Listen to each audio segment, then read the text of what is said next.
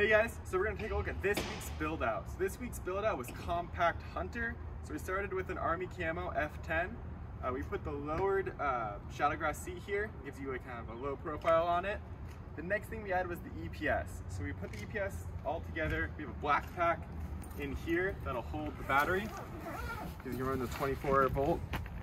The interesting thing here is the next thing we added was the layout blind. So with the layout blind on the F10, it is going to create a little bit of a DIY situation as you're coming through here. This one is, we haven't put the hole in, but you're going to put a slight hole in your layout blind and lets you put your bolt down through it, and you run your EPS on the outside of the blind.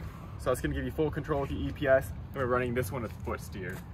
So that's going to be the full out build for this one. The only thing you could add from here, well, you can add whatever you want, but the recommendation we would have would be a shotgun mount, bow mount, kind of whatever you're going to need out in the water.